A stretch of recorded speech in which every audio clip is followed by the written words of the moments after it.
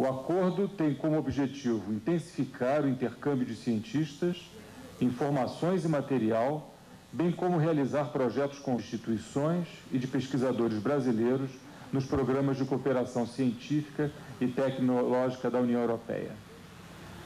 As áreas de cooperação previstas no Acordo Brasil-Euratom incluem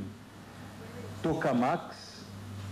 inclusive os grandes projetos da atual geração, tecnologia de energia de fusão magnética, teoria do plasma e física de plasma aplicada, políticas e planos de programas, alternativas energéticas para o pós-2050. 1 quilograma de energia de fusão poderá gerar o mesmo que 10 milhões de quilogramas de energia com os comentários de que Brasil e Europa estão